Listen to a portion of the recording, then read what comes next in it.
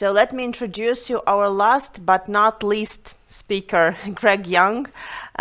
Greg coined the term CQRS, Command Query Responsibility Segregation, and it was instantly picked up by the community who have elaborated upon it ever since. Greg is an independent consultant and serial entrepreneur. He has more than 15 years of valid experience in computer science, from embedded operating systems to business systems, and he brings a pragmatic and oftentimes unusual viewpoint to discussions.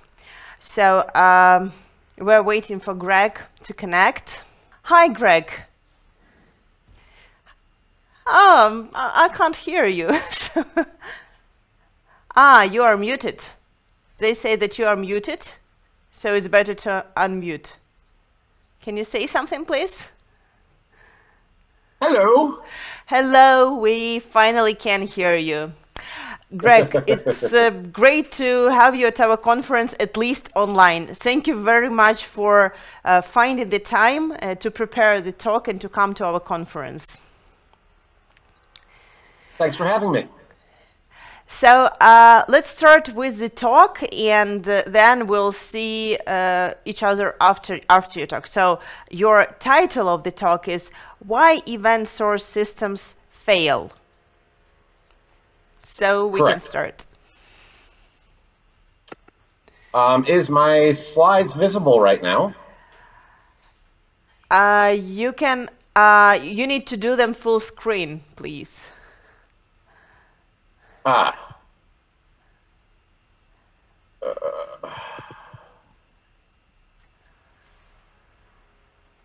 Yep.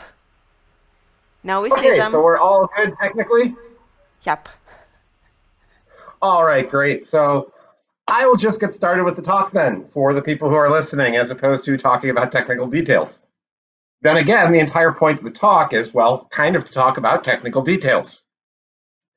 So what we're going to be talking about for the next 45, 50 minutes or so is a rather interesting subject for me, because there's been a lot going on lately about it. And it's something that I've been dealing with for many, many years. A lot of people associate me directly to event source systems. And over the many years, I've talked a lot about the pros of event source systems. I have not necessarily discussed a lot about the cons associated with event source systems. So in this talk, what we're going to be looking at is why some people run into issues with event source systems to the point where it can even become a project failure. Now, as I mentioned, I've been talking about event source systems for a very, very long time. In fact, here's a talk about event source systems before they were even called event source systems. This is going all the way back to QCon San Francisco in 2007. And you may notice that we had different pattern names back then, such as asynchronous context mapping. Dear God, what is that? But the stuff that I'm going to be talking about is not something that's new, or, you know, we came up with it 6 months ago. We have more than a decade of experience looking at these kinds of systems and how they generally work. Now, before we get into that, we're going to go through a very, very quick intro of what event sourcing is.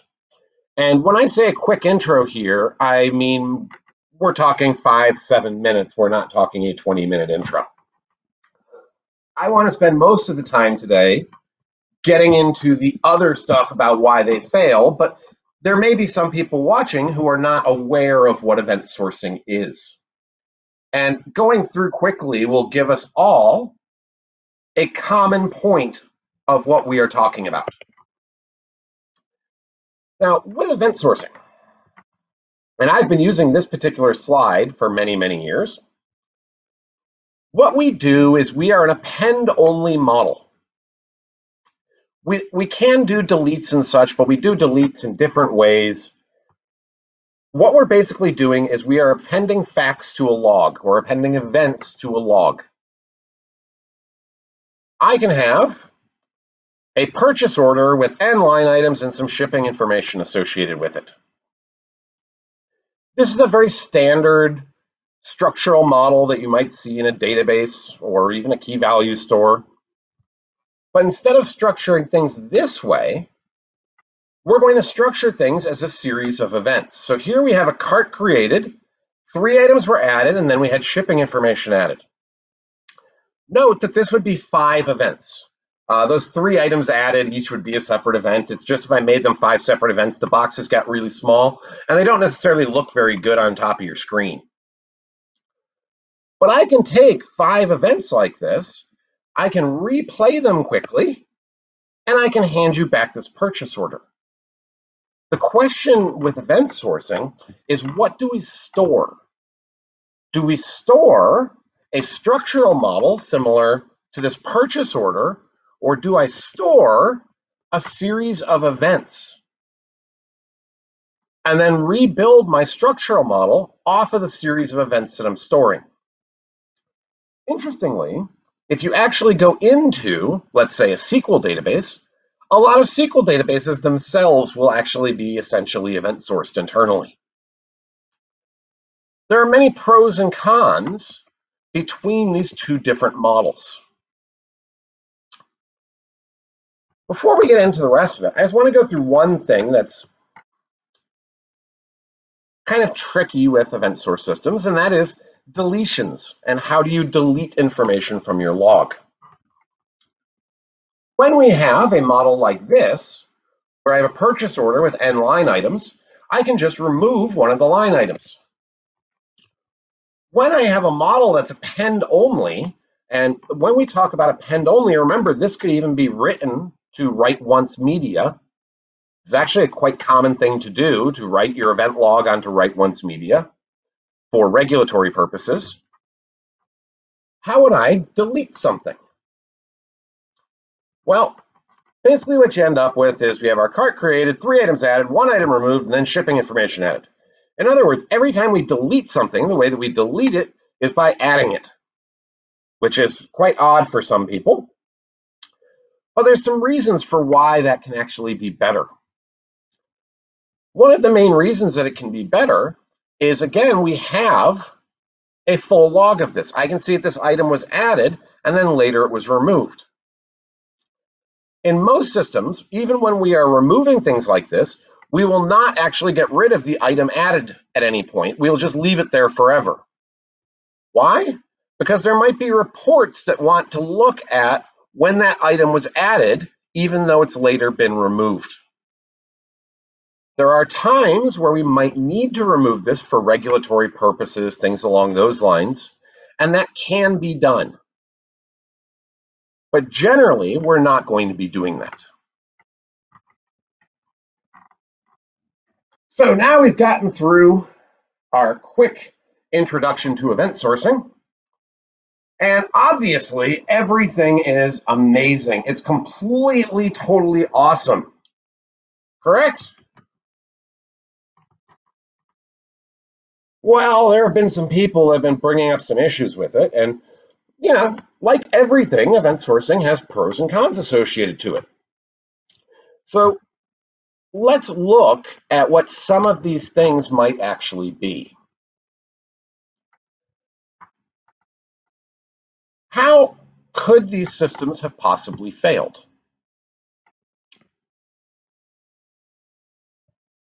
And my issue with many of the failures that people have run into is that they try to take the failure that they've actually had and generalize that failure to the idea as a whole.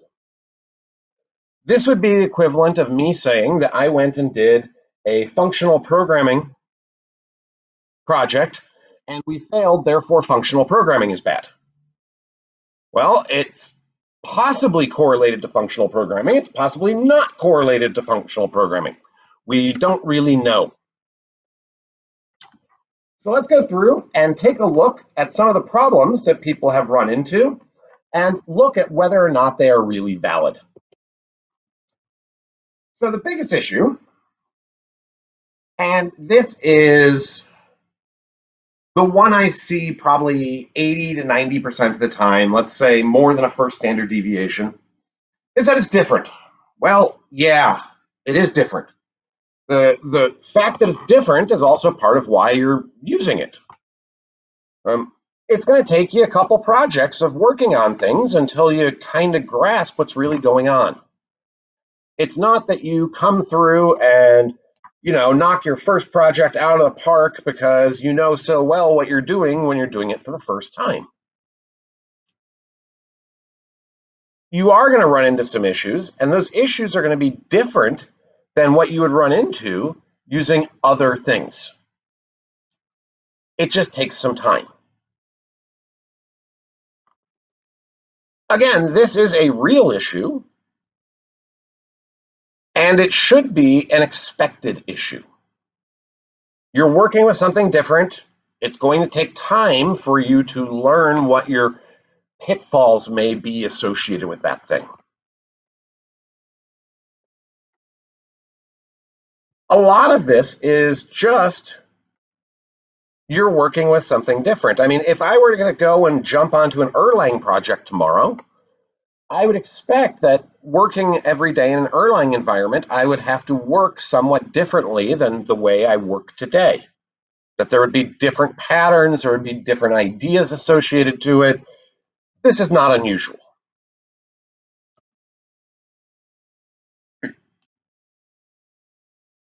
The problem that many have been running into, though, is they have, let's say, 10 years of experience building systems, and they have 3 months of experience building event source systems, and they consider them to be experts in it because they are seniors. They have 10 years of experience overall. You need to remember that you need the experience inside of the thing that you're working with, not just overall experience. Now, while that is the largest thing, there are some very, very valid arguments to bring up against event source systems. So let's go through what some of the really valid arguments actually are.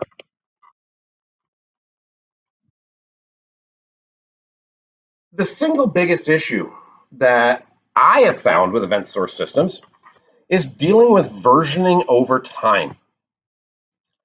I am writing my events down to this log. This log, I do not delete from. I keep it forever. I know I can possibly delete from it, but let's imagine I'm continuing to append to it. What happens over time? Is the event that I wrote 2 years ago the same as the event that I write today? If they've changed in interpretations over time, how do I handle reading all the different versions of events that may have been written over long periods of time? And again, this is a very, very valid issue to bring up with event source systems. In fact, it's non-trivial. A lot of people like to kind of push this issue underneath the carpet, and we're not going to talk about it. There's some things that you can do, for instance, using weak schema, where you can only add and remove things and you can't rename things. And well, your versioning issues mostly kind of go away, but not completely. And in general, this versioning over long periods of time is a completely non-trivial issue to be dealing with. In fact, it's so non-trivial, I wrote a book on it. This is not something that you can just ignore.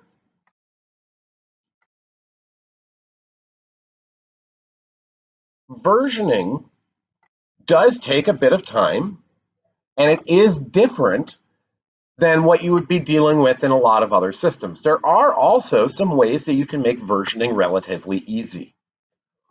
One of the ways to make versioning really, really easy is you actually do a transform on every release. So when I do a release of my software, I release out an entire new event store as well. All the events from the old event store get brought over to the new event store, and they happen through a transformation process. In other words, we take an event from the old system, it runs through a function which can possibly transform it, and we write it to the new event store. Doing this will take away pretty much any versioning issue I would ever have, because I have this transformation occurring. But it also requires a bit of infrastructure in order for me to do this. I need to be able to automate how to do this, because you certainly don't want to do this manually on every single release. But doing such a thing will take care of most of your versioning issues. And be careful about making decisions on versioning too early in your project without having somebody who's done it before. Because it does take experience to actually learn how to best version events for a production system. It's not just, you should do it this way. If you pull down the book that I linked earlier, it goes through at least 5 separate strategies you can possibly be using on this. But I want to stress that this is something that doesn't make event source systems hard. You just need to learn how to do it. Most of the complaints I find of people who are having hard times with such systems are getting stuck with versioning, and they are then associating their problems associated with versioning back to the idea in general, and it's more so that they just haven't learned really how to version things properly. Let's move right on to number 3. Modeling is different. I am not shitting you. I have actually had people tell me that event source systems are bad because you have to model them differently. Well, okay, that's also kind of why they're good. I mean, we're modeling events as opposed to modeling some structured state. It's not that one is inherently right and the other is inherently wrong. It's that they're different. How I go through and model when we're dealing with a series of events is different than how I'm going to be modeling when we're talking about state. This is going to come through all the way to how I do analysis. This is going to come through to how we discuss things. It's different. And on some problems, well, it's better. And other problems, it's perhaps worse. You can't even discuss this without getting into what the problem is.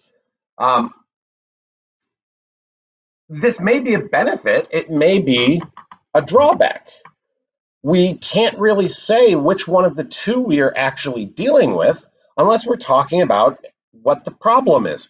This is no different than saying that functional programming is bad because you solve problems differently than you do in object-oriented programming.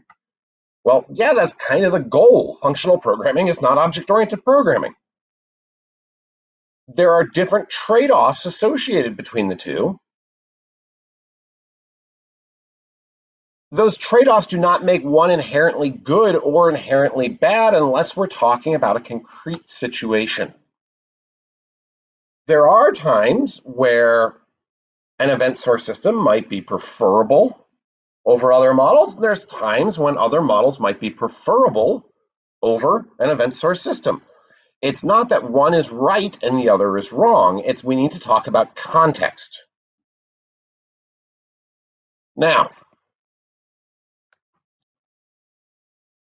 we're going to get into my favorite issue that people have been bringing up.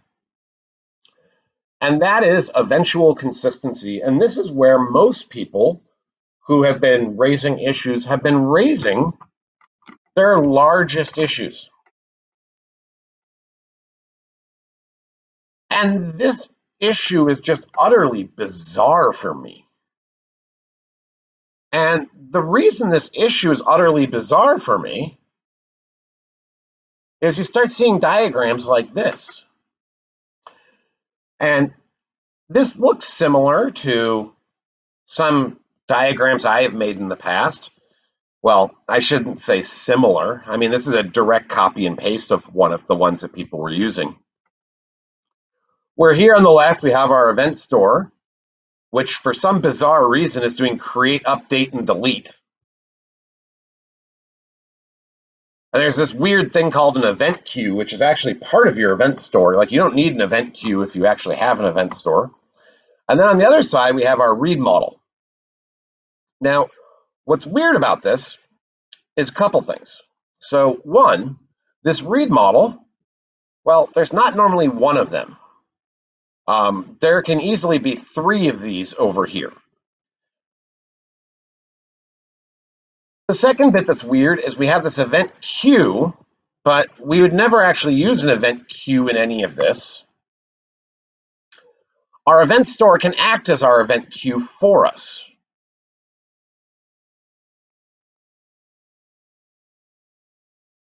And this is eventually consistent in this way that they would be building this up. But that's not necessarily bad. And you could make this fully consistent between these two models if you wanted to. I mean, could I have my domain model, when it writes to the event store, also write to my read model if I only have one of them? And for instance, to use a distributed transaction between these two models in order to put them through at the same time? And the answer is yes, of course I could do this. Now, of course, this wouldn't turn out very well if I actually tried.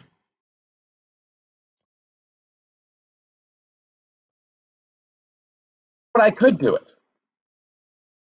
Now, what's utterly bizarre for me about this particular argument is that this argument is being used against CQRS. But when I actually go through and show people CQRS, my slide actually only has a single data storage on it. It's not event sourced.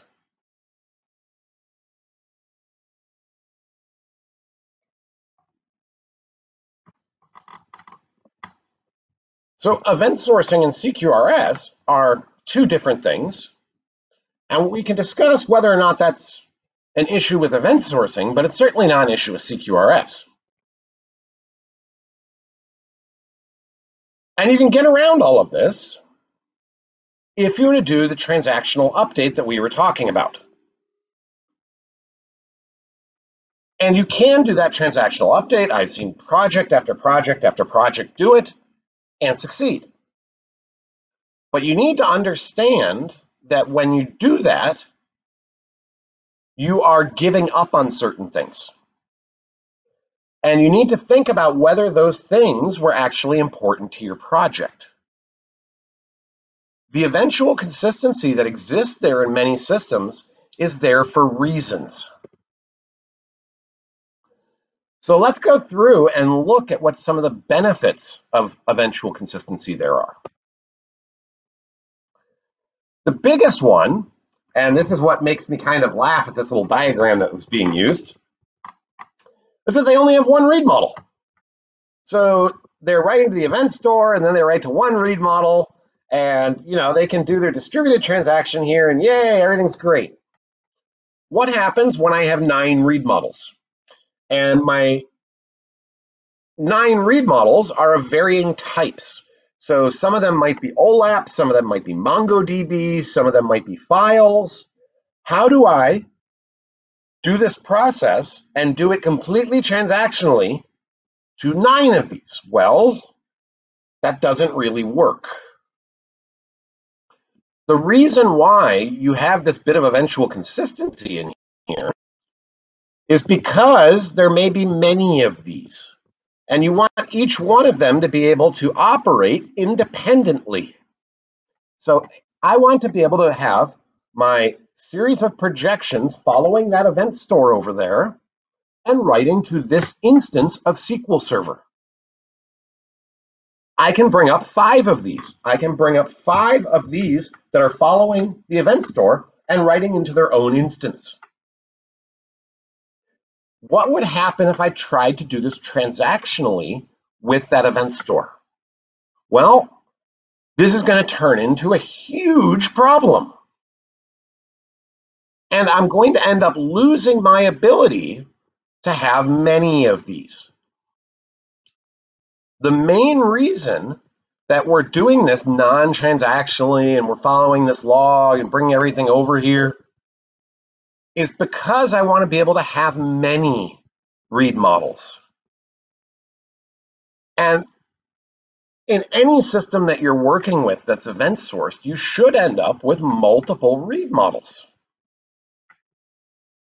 Literally, almost every system I have seen places where it's, well, you know what, we should throw in a different read model for that.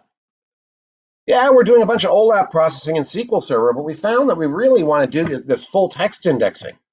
Well, yeah, we probably shouldn't do that in SQL Server. There's a lot of better choices for doing that. We should probably use one of them.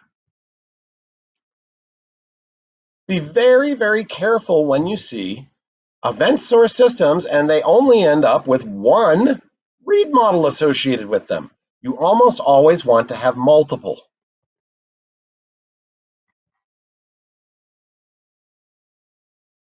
And keep in mind that when we talk about having these multiple read models, it's not just different types of read models. It's not just that one can be in a document database and another one can be in a SQL database. It's also that I can put one in London, I can put one in Hong Kong, and I can put one in New York City. If I'm following this method of doing things, my ability to geographically distribute read models is essentially free. And there's lots of great examples of where this ability to geographically distribute read models becomes extraordinarily valuable. One of the most common ones is I'm hosting everything in the cloud. And then who would ever imagine that somebody wants to be able to run reports locally and not on the cloud? Who could even imagine such a feature request? Well, all I have to do is I just bring up a read model in their locality. And then they have a read model running locally. So now we have the cloud one and we have the one running locally for them. And it's important to note that this ability to do this essentially comes for free inside of an event source systems. Now, I've seen people make the argument that they could then transactionally write to all three read models. Well, you're not going to turn out very well if you do that, because if you're trying to write transactionally into three read models and one of them is down, what happens? Well, now you can't write transactionally into three of them, so you stop. This is a fairly well-known issue, and then people say, well, we'll just continue. Okay, yeah, now you're eventually consistent. There's no way of really getting around this issue.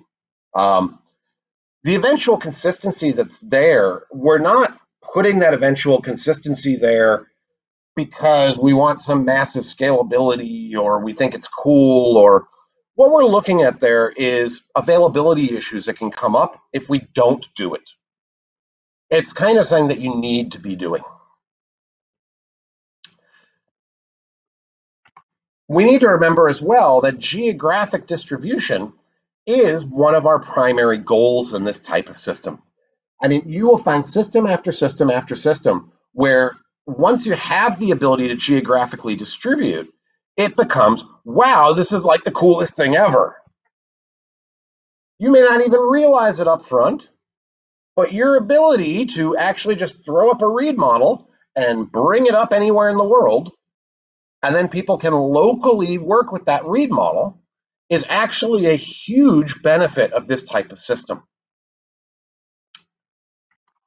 Now, with our eventual consistency, we can hide it.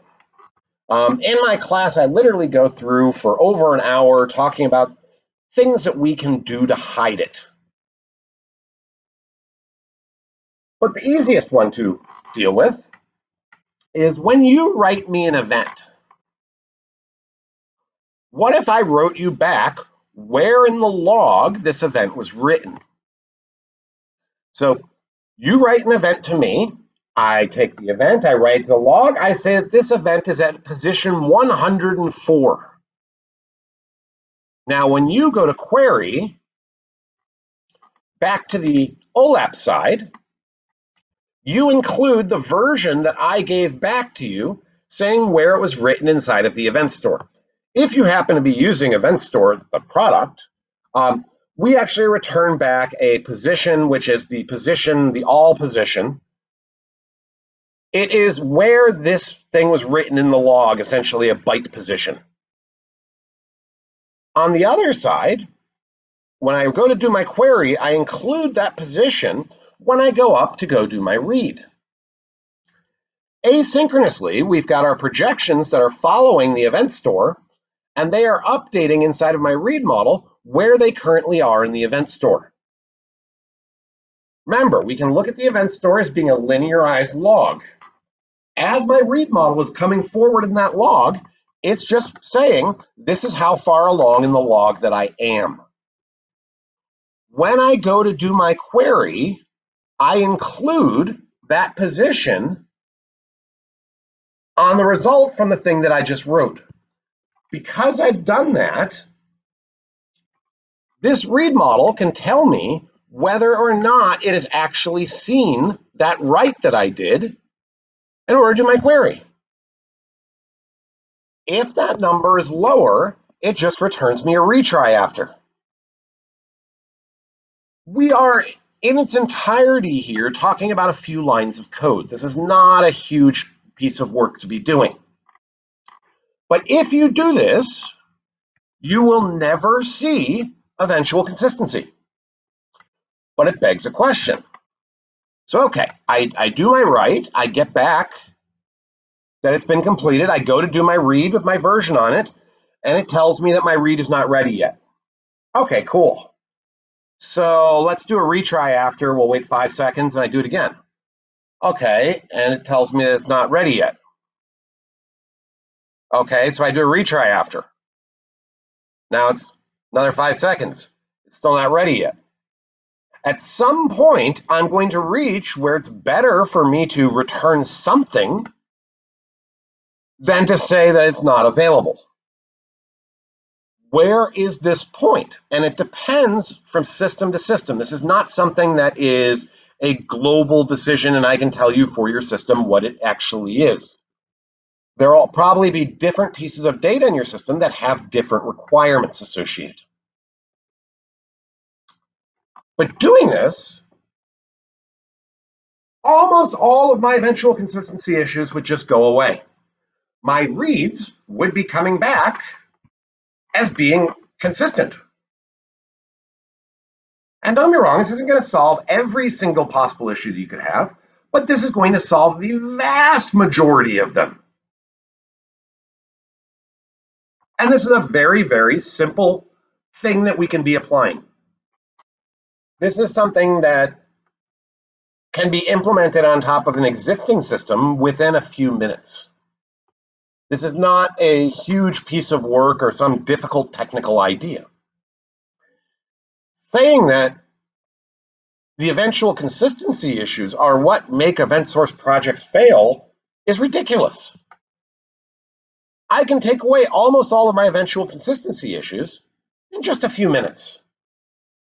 It's just I need to know how to do that. Literally, this is something that we could implement inside of your system in less than a day, most likely within an afternoon. It's really that easy to be able to do it. Now, a lot of these arguments that have been going on against event source systems are being made by people who have built one. They are not experts in the material. You have to be very careful these days, especially because there's a lot of people that are out in all sorts of different areas of expertise with very strong opinions and not necessarily the experience to back having such strong opinions. And I want to stress that this is more something that we get because of, I honestly believe, largely social media. And we see it not just in software. We see it in all sorts of topics. I mean, we can talk about your uncle who's somehow an expert in politics all of a sudden, and suddenly knows all the details of how, you know, governments actually interact, and will tell you about what the personality of a given person is we've never even met. But keep in mind, a lot of this stuff is FUD. But having gone through many of their arguments that we've seen along the way, I have a real question for you guys. Do you want to know why their projects actually failed? There's a reason why they failed. And what's hilarious for me is, again, it comes from industry to industry to industry. We see the same pattern going on.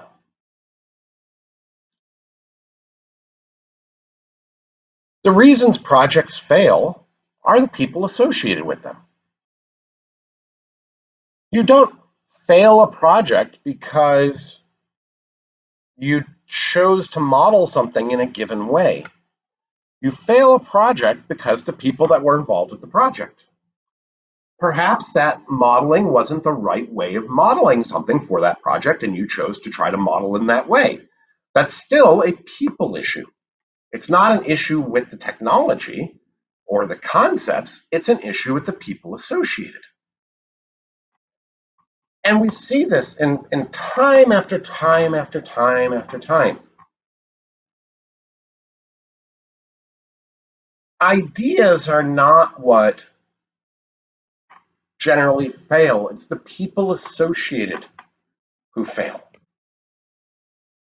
And with that, I will open things up for questions if we have any questions, but I'm not quite sure how this questions might work. Oh, there she is. There am I. Sorry for this delay. It was a bit unexpected. It's all good. Hello. Hello. So, Greg, thank you very much for the for your talk. We are trying to connect. If I'm not mistaken, we are trying to connect Dima, who will ask questions. Oh, okay. But let's see if he's online. So, but I actually need my laptop for questions. So, okay. Okay, just a sec. Thank you. So, okay. By now there are no questions. So, Greg, if it is possible, if people will type the questions, we can send them to you, and if you have time, you just can write in text all your answers, and we will send it to the people. Okay, so thank you once again for your talk. It was really nice to see you at our conference. Thank you for dedicating your time, and we hope to see you in the future, maybe offline when it is possible. Oh, you mean like once travels are possible again? Yeah, you remember those times when conferences were offline? Well, and there were these things like planes that you went in and... Yeah. Okay. Oh my God. Hello? We have 3 people right now. So Dima, maybe you have some questions to Greg, because right now I cannot pick one because people are not typing. Are you here? Yes, I'm here. Can you hear me? Yes, I can. Yeah. Hello. It was really unexpected to have your talk finish right away, and we Nobody expected this. I see there is one question. So let me read it. Wait a second. Yeah, do you believe that CQRS systems are a good fit for almost every project that needs a good a good log of what's happening, and the happening is and the thing is happening builds the resulting state of the system? Or you think there is sometimes like a trade-off where you should choose between CQRS and some traditional ways to store your originating data of transactions? So there's lots of places where I might prefer to use something where I'm overwriting. Let's say a SQL database where I'm doing updates on it. There are distinct costs to keeping things structured in events as an append-only model. It's not right for every project. Well, actually, I had one project where I had to choose between CQRS and a simple database. But the thing is that I didn't have to follow like extreme of changes to find the state of the system. I just needed a log of the operations. So it was like a trade-off. Either I write a more complex system where the log is the source of truth. Either I write a system where I just keep a log independently from the state of system. And depending on the project size, I preferred to build the easy system because I had two people and I don't need too much things. But from some point, the decision will be absolutely different. A few years ago, we had a talk from OLX. It's a marketplace here in Europe. And guys said that they changed their billing system from traditional way to CQRS, and they failed. They said that we've built it. They had a lot of resources to do it, but eventually it failed. As you said in your slide, why it failed? Because of what? Because of people, probably? Leak of knowledge elsewhere? And Well, the question is... at the root in every software project, it's always going to be people who fail, no matter what. Yeah, there is always someone to blame. In terms of what problems they ran into, I would need to talk with them about what they were seeing. I don't know enough about their project. Yeah, but that was not the question. The question was, do you know the cases when the big project takes CQRS and fails? And because some of our like listeners of our audience work in really big projects, and they eventually think to switch to CQRS for some domains. Maybe you have hint what they should check before they try to switch to CQRS, because even big projects fail with switching to CQRS. Well, my thing that I'm normally looking at is, what are your reasons for wanting to do it? Well, the reasons depend. Are they technical reasons? Are they business reasons? Because doing things for business reasons where we are gaining something directly from this, there's some goal associated with it. We're not doing it because, well, it's cool.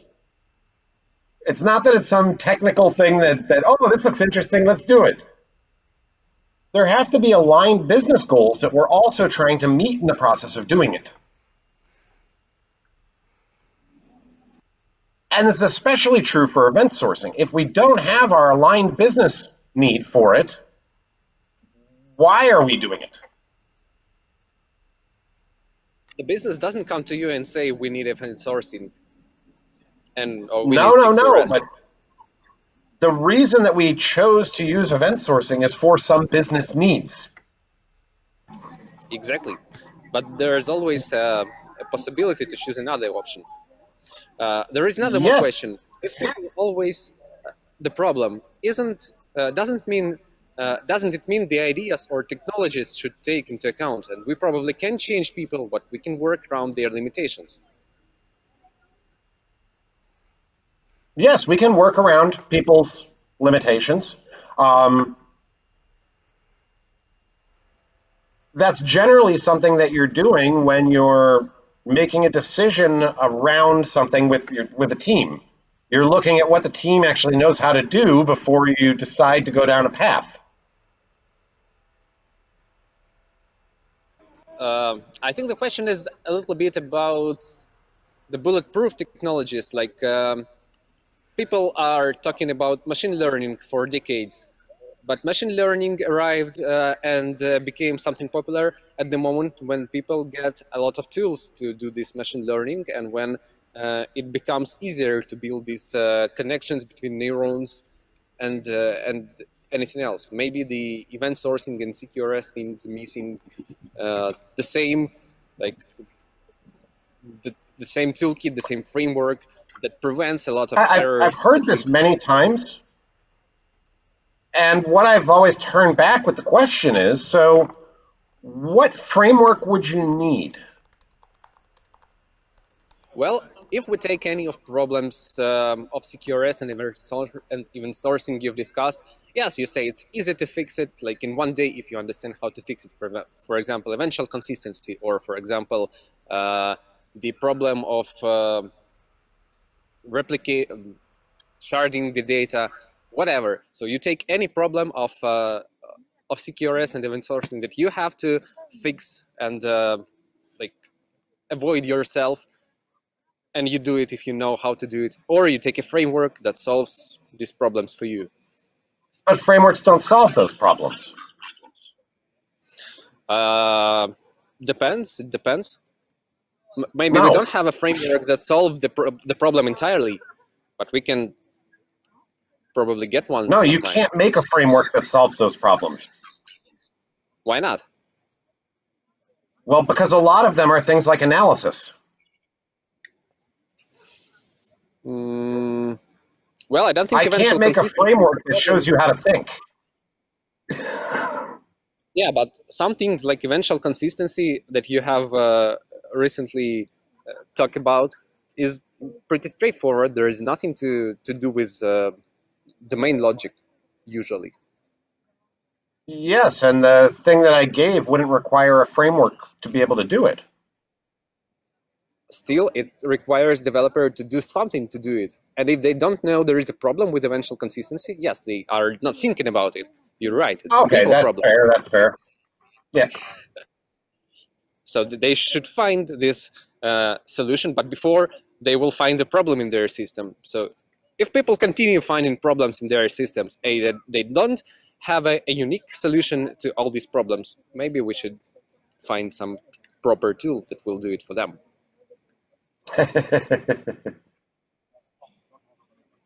Okay, whatever.